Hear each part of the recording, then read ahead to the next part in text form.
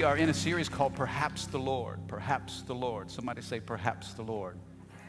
What a faith-filled statement, is it not? When you say, perhaps the Lord, you are giving God the opportunity to do God things. Sometimes we are limited in our own ability and in our own thinking, but when you say perhaps the Lord, you're saying, God, maybe, just maybe. I know that I can't, but I believe that you can. And it invites God into our lives and into our situations. We kicked this off several weeks ago, talking out of 1 Samuel 14, and we shared the story of Jonathan and his armor bearer as they went into battle against the Philistines. 2 weeks ago, we talked about Esther, and we said that Esther, for such a time as this, that one girl revolution, how God used a little orphan girl, brought her into the kingdom, gave her the platform as queen, and she saved an entire nation. If you were here last week, how many of you were here last week?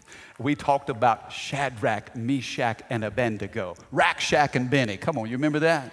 Those 3 Hebrew boys that stood in that fire. We talked about 3 levels of faith where they said, Lord, we know that you can, and we believe that you will, but even if you don't. Oh, and I felt like, this series has been so good for us as a church. Today, I want to talk to you out of 2 Samuel chapter 10. If you're taking notes, write this down somewhere. The title of the message today is this: Let us be courageous. Let us be courageous. I want to talk to you about courage out of 2 Samuel chapter 10. Now, this story is a hidden gem in the Old Testament. This is not a real popular passage. It's not going to be as familiar to some of you as some of the other things we've discussed, but there's gold in the Old Testament. How many know what I'm talking about? If we can kind of dig through, unearth some layers, man, this story, and I've never preached on this before, but this is like a hidden gem. Have you ever eaten Chick-fil-A and what y'all laughing at me for? You eat your 12-count nuggets, all that Polynesian sauce, you even got your waffle fries and dip it in ranch, and you think you're done, and you get ready to throw your bag away, but you look down in the bottom of the bag, and you see that waffle fry left. It's the bonus fry, right? Man, and it's just, how did you get there? It's a game changer. You didn't expect it, but you found it. Or have you ever gone in your closet and you're getting dressed and you put on your favorite blue jeans, you get them on, and then you put your hands in your pocket and you find a $20 bill? Come on, somebody say, good day. Oh, man, a little discovery, a little surprise. You didn't know it was there, but bam, $20 makes a difference. I can go to Chick-fil-A on $20. This is a hidden gem, and I want to give you some context before we dive into the text. I think it's important that you have an understanding of the backdrop before we read the scriptures. The Bible tells us that David was king of Israel at the time, and he had a good friend who was the king of Ammon, the Ammonites. And this king of the Ammonites passed away. And so David sent several ambassadors over to Ammon to express their condolences on behalf of the nation of Israel. And David's great love for this king, he sends some ambassadors to express their sorrow. Well, when the king died, his son came into power. And so his son was very suspicious of these ambassadors from Israel. In fact, he thought that David sent these guys to spy out the land.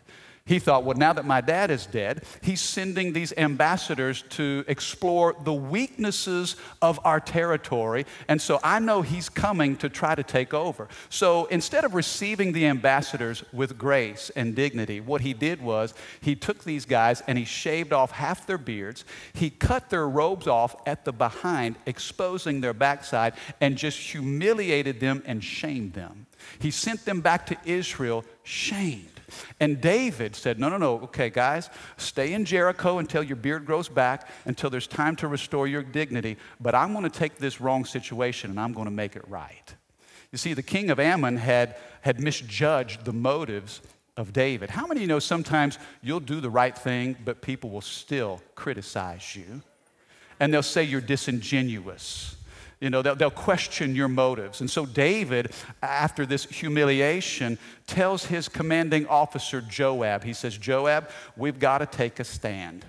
We've got to do something for this nation and for the dignity of our ambassadors. And so that as they approached the king of the Ammonites, as they prepare for battle, I want you to see what happens here. 2 Samuel chapter 10, starting with verse 9.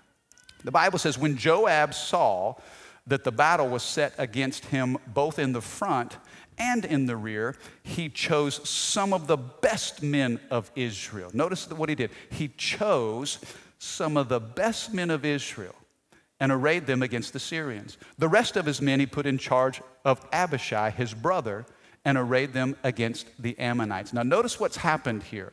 Joab is bringing the Israelite army to war. But when he gets there, he realizes that he's flanked. He's not just facing the Ammonites in front, but behind him are the Syrians. Okay, and I want you to know this about the devil that opposes you. He's not just going to attack you from one direction. He's going to attack you in multiple directions. In fact, you're going to fight on multiple fronts. Do you see the battle scheme here? Joab realizes, wait a second, it's a trap. It's a setup. Come on, somebody say setup. Tell you this, the devil will set you up to get you upset. Are you with me? It's a setup. It's a trap. Some of you are fighting battles in your own family. Some of you are wrestling with issues with your children, and your focus is all about your kids. But then you come down with sickness, or you go see the doctor and you get a doctor's report, and now you're fighting battles on two fronts. Are you with me? It's not just about the kids, but now you're being attacked in your body. Or maybe you were working at a job for 15 or 20 years and they're having layoffs, and so you got laid off from work, and so now it's not just your kids and your physical body, but it's your finances.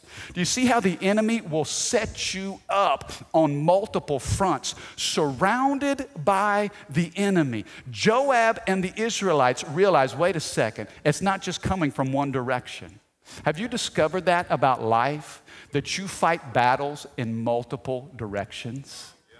And the reason why I think the enemy will use this to try to distract us and confuse us. If you're distracted, how many know you can't focus?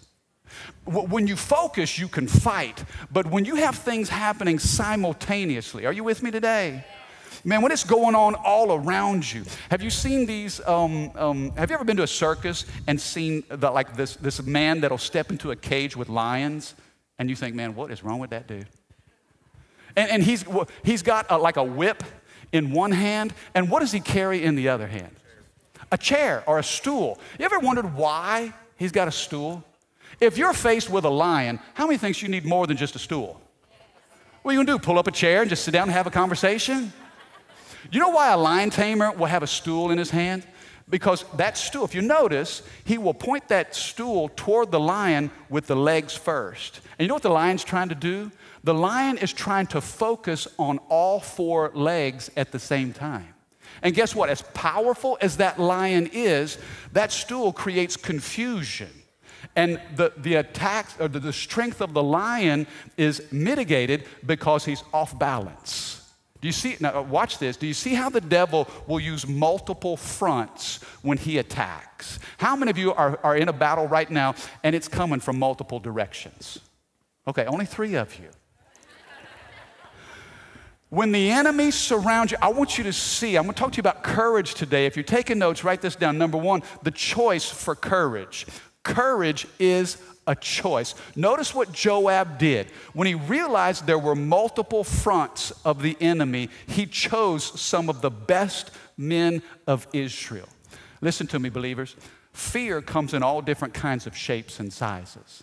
Fear of rejection, fear of failure, fear of man, fear that we won't have enough money, fear that our kids are not going to turn out right, fear of the future. How many know fear comes in all different shapes and sizes? I read a recent study, the science of fear. Literally, they believe this, that we are born with 2 fears. That every one of us innately have 2 fears. First of all, we have a fear of falling. Fear of falling. Have you ever been in bed at night and you're dreaming and you just feel like you're free falling? You're like, and you wake up, you're like, oh man, what was that? You know, fear of falling, that all of us have a fear of falling. The other is fear of loud noises. So if fear of falling and fear of loud noises are innately, we're born with those fears. You know what that tells me? Every other fear is learned. It's learned.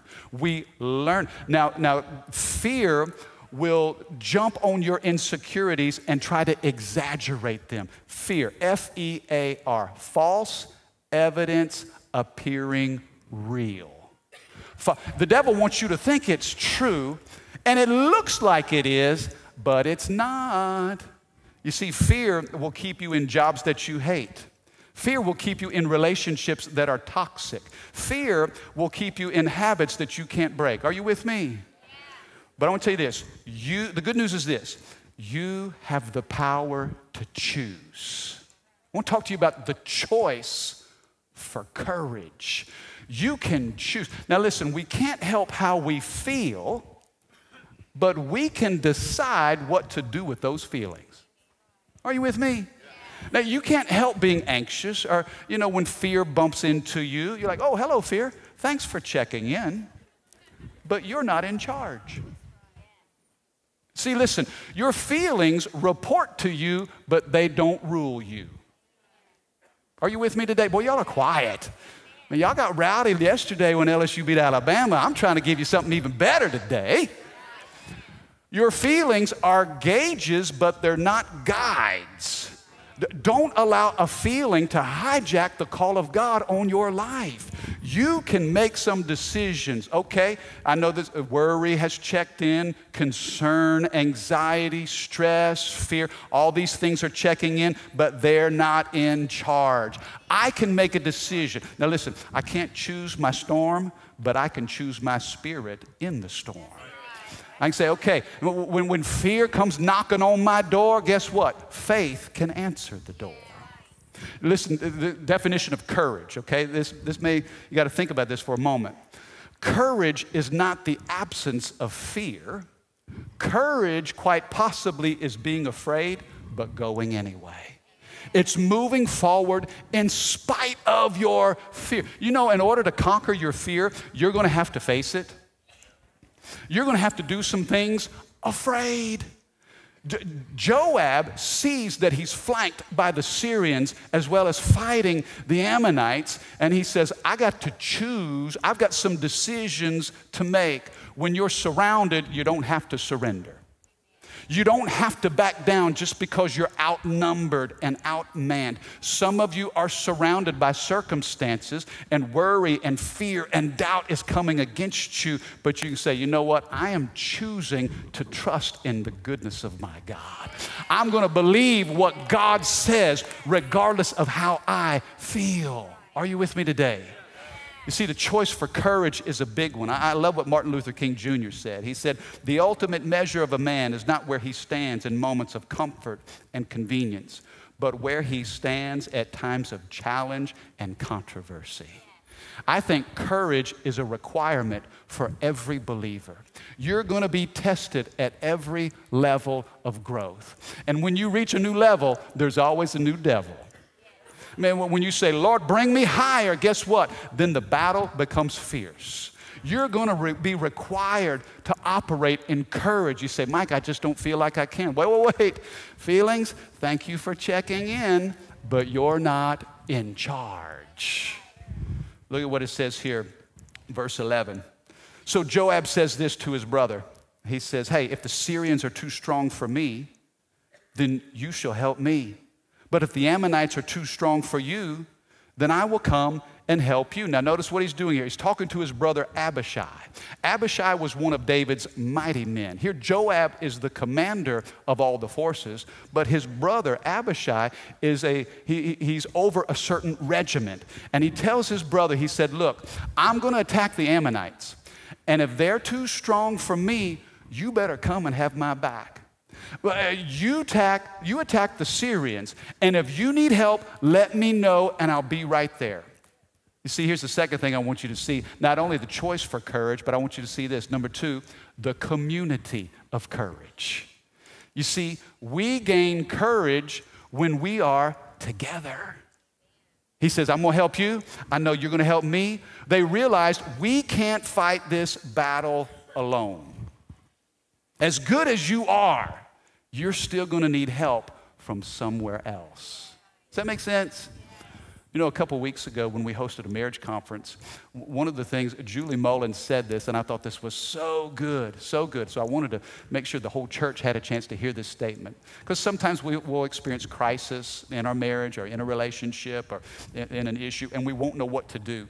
And she said this, you may not always know what to do, but you can know where to go to get the help that you need.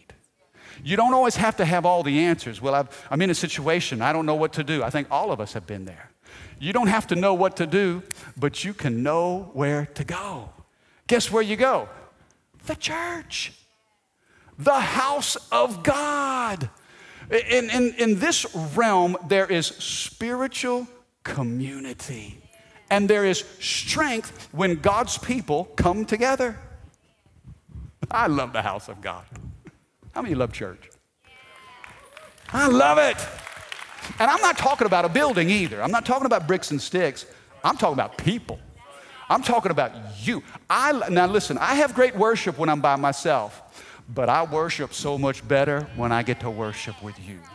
I have great prayer when I'm by myself in my prayer closet, but you know what? I feel like my prayer goes to another level when I'm praying with you. Why? Because together, we're better. Now, the church, I know we have our problems, do we not? We've got our issues, you know, we have our weaknesses. There's some things that we've not gotten right over the years, and I'm talking about the church, you know, globally. Man, we've got our problems. We always say this every week, I'm not perfect. The church is not a perfect place. But guess what? We're still the bride of Christ. The bride. Married folk. How many married folk we got? Okay. How many of you know something about your spouse that nobody else knows? And you see them in their best, but you also know them in their worst. And you could probably say some things about them that you would never allow anybody else to say about them. Are you with me? You see, Rachel is my bride. 23 years we've been married. We got 3 kids. We got eeny, meeny, miny. We ain't having no mo. I know her in her worst. And guess what? I know it. I can say something to her about it, but you better not be saying it to her. How many know? Look, as my bride, come on now, talk to me. And I wonder if Jesus is, wait a second, don't be trashing the church. Don't be criticizing my bride. I died for her. I'm redeeming her. I'm restoring her. I love her. Jesus loves the church. He said, upon this rock, I'll build what? My church. Whose church is it? It's not your church to criticize, it's his church to redeem. Oh, come on, I feel the Holy Ghost up in here. Church is one of the best ideas God ever had. And if you don't feel like you need to be in church, you might be smarter than God. Now listen, in an age of information, I know we have unfettered access to podcasts, you know, YouTube sermons, man, social media, sound bites, and there are amazing preachers and evangelists and teachers, and thank God for all of it. But guess what? When you're sick and in the hospital, a podcast from your favorite preacher is not going to minister to you. The body of Christ. Come on, somebody. And as much as I love Joel Osteen, he's not coming to Lady Lake to pray over you. I love T.D. Jakes and Joyce Meyer and Jensen Franklin and all of them, but guess what you need? You need the brothers and sisters in the Lord. Come on. You need a community of courage. Listen to the scripture, Psalm 26:8. I love your sanctuary, O Lord. It's the place where your glorious presence dwells. I just love the house of God. I've got my own Hamanite version of it right here. My translation is this: God, I enjoy hanging out at your house. It's where you do your best stuff. Oh, I'm so thankful for the house. You have ministered to me in ways that you don't even know. You see, we live in an age where everybody wants to be a free agent. Oh, I'm a free agent. I'm going to take my talents too. Come on, somebody. Guys say, okay, well, thank God for free agency, but I do my best work in a team. Yeah, well, Mike, it's just me and Jesus. I don't need anybody. Me and Jesus. Wait a second. Jesus didn't say that. Jesus said, listen, I'm going to choose 12 people. I'm going to choose a team. Are you with me?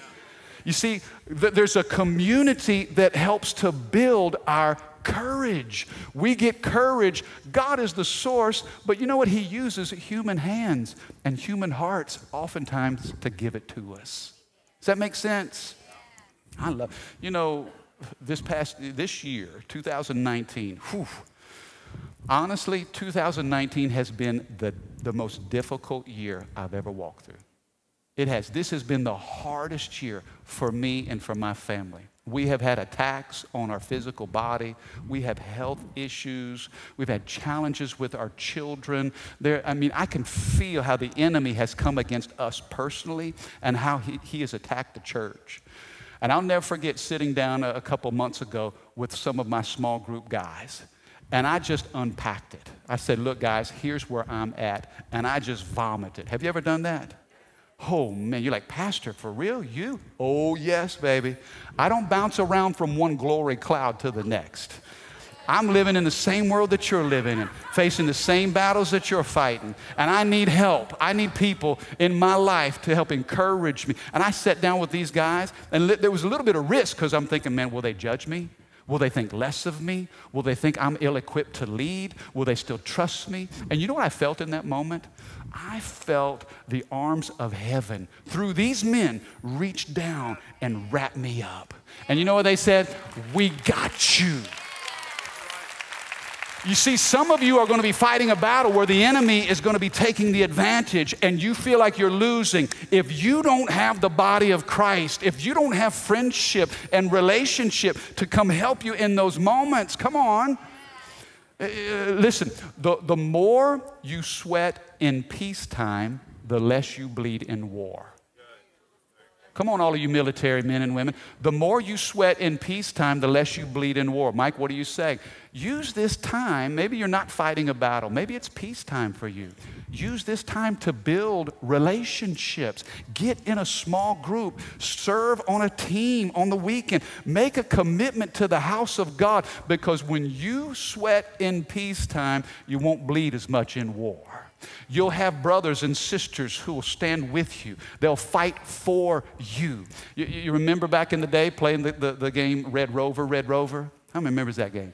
Oh, I love that. That was one of my favorite games to play at recess. Get out there at recess. You got two lines facing each other, and you'd say like, Red Rover, send Billy right over. And little Billy hears his name called. He's, oh. What was Billy supposed to do?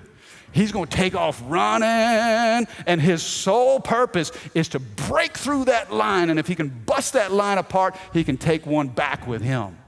But what little Billy doesn't know is this.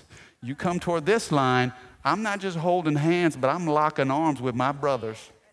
And if you come at me, I'm going to take this and clothesline you right up under your chin like this. Come on, holla. Little Billy going to be flying. Why? Because I've locked arms with some people who love me. There's a community of courage. Listen, Red Rover, the devil's coming right over. And he wants you to break rank. He wants you, ooh, I feel the Holy Ghost now. He wants to isolate you and disconnect you from the community of believers. Look at Acts 28:15. In fact, let me say this. When you're connected to other believers, you receive encouragement. Now think about that. Write down the word encourage. Write down that word. You know what the word encourage means? It literally means to put courage into. We're talking about courage today. If you have godly friendships, then encouragement is literally placing courage inside of you for the fight. Discouragement is the opposite. Discouragement pulls courage from you. Encouragement places it in you. When you're in the body of Christ, guess what? You need to find some prayer warriors. When you're fighting a battle, get you some people who know how to touch heaven and bring it to earth. When you're part of the family of God, those who have the gift of serving, let them serve you. Those that have the gift of giving, let them give to you. Those that have the gift of leadership, let them lead. You see, there's so many gifts in the body of Christ, and if we're not connected to this community, then we're going to fight the enemy in isolation. Acts 28:15, Paul is being transported. He's a prisoner. He's being transported to Rome. Look at what it says here. And from there, when the family, the community of courage, when they heard about us, they came to meet us as far as Appium Forum and the Three Inns. When Paul saw them, watch this. When Paul saw them, he thanked God and he took what? Just the sight of spiritual family brought courage to his soul. I want you to know, just looking at you on Sunday, being with you in moments like this, I feel like I can charge hell with a water pistol. You know, about 10 years ago, we were flying somewhere. I think we were going overseas, and I was with Jeff Rentz. We had a connection in Detroit. So we're in the Detroit International Airport, and we were on one of these escalators, and it wasn't one that brought you up, but it was one of those escalators that shoot you across the floor. How many knows what I'm talking about? And the long corridors, and so in order to get you there faster, you just stand on one of those, and boom, you kind of take off. And so there wasn't a whole lot of people. It was just Jeff and I, and we were standing there. And I noticed on the escalator coming to us, facing us, about 150 yards in front of me, there was one guy, and he let out a big scream. He's like, "Go!" I was like, "Oh, that's weird." Just felt a little strange. I didn't know something wrong with him. He's just making some loud, like, "Go!" And he's getting closer to us, you know, and it's kind of one of those deals. As he's getting closer, he's hollering, and I'm thinking, okay, do I look at him? Because if I look, you know what I'm saying? If you look, you're like engaged. You know, it's like okay, now I'm involved. There's some sort of responsibility I have in all of this. I wanted to avoid him altogether because it was a little awkward, but he's yelling and he's looking right at me, "Go!" And so I made the mistake of looking at him and our eyes locked. And he looks at me, he said, "Go!" And then I looked at his shirt, he had an LSU Tigers shirt on. And then I realized, wait a second, I got an LSU Tigers shirt on too. And he noticed that about me, and so when he yelled, "Go!" I said, "Tigers!" And it was strange, but we had a moment. It's kind of one of those, I just need to hug him right now. Okay, you're weird, I love you, but we're part of the same family. Come on, forever LSU, what's up? Just the sight of him, one team, one heartbeat. What? We're together. You know, when I see you in the community, and sometimes I'll see these perhaps the Lord bracelets, I'm like, hey, he's one of us. Yeah, I just draw straight. Hey, they know about faith. Man, they're believing God. When I see those red serve shirts, serving in the community, passing out meals during Thanksgiving, hams for fams, all these parties that we're going to do throughout Christmas, caring for orphans and single moms, I'm thinking, man, that's part of our tribe. Just the very sight brings strength. How many of you know courage is not only a choice, but it's also a community? Are you with me? Let me wrap this up. Let me wrap this up. Finally, what it says here, verse 12, this is what Joab tells his brother. He says, "Be of good courage, and let us be courageous." Why? It's not just for us, but it's for our people and for the cities of our God, and may the Lord do what seems good to him. The last thing I want to leave you with is this. I want to ask the team to come up and they can play. Not only is courage a choice, not only is it a community, but number three, it's a call. We are called to be courageous.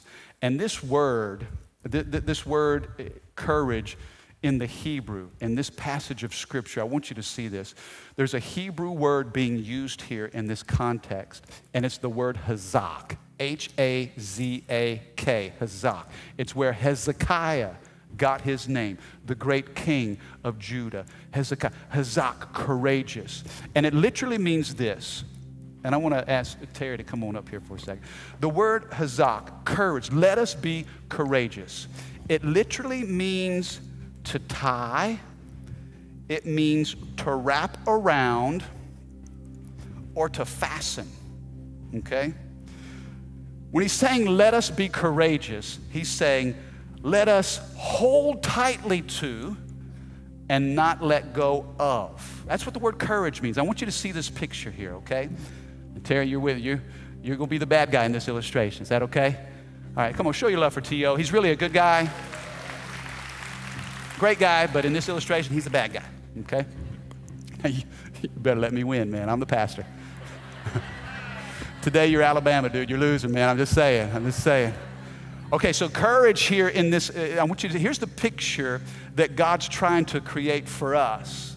You know, again, some of you are battling feelings and you're fighting issues and there are things coming against you, but you got to make a choice. Then once you make a decision to be courageous, you got to surround yourself with people who have that same spirit. But ultimately, there's a call. And God wants us to see that when it comes to issues of faith, the devil can try to pull our faith from us. But you know what? We're tied to something greater. You know, we're anchored to a power. Whatever it is that's coming against you, I want you to know there's a power inside of you that's greater. And so this word courage, it means to wrap or to tie. Check this out. I'm going to take a grip here, and Terry can pull as hard as he wants to. Not too hard. He's not taking this from my hand. Why? I've made a decision. My mind is made up. I'm not moved by what I see or even how I feel. The choice for courage has been made. Some of you are fighting for your marriage. The enemy's trying to rob you of the joy in a relationship. And you guys say, nope, devil, not today. You're not going to take my faith. You're not going to take my peace. You're not going to take my joy. You can pull all you want to, but this thing is wrapped and tied securely. You're going to have to pull my arm out of my body before you take this out of my hand. Come on, are you with me? And so God wants you, He wants you to say, Mike, I'm tired. Some of you have been pulling. It's this tug of war, this tension that you have felt for a long time, and you're tired. The Bible says in Hebrews chapter 12, verse 12, so take a new grip with your tired hands. Come on, somebody. You need to take a new grip with your tired hands, and you need to strengthen your weak knees. That's what the community of courage allows us to do. If you're weak and weary and worn out, you can take a new grip and you can dig in and say, the God who is for me is greater than anything that comes against me. Amen. Do you believe that today?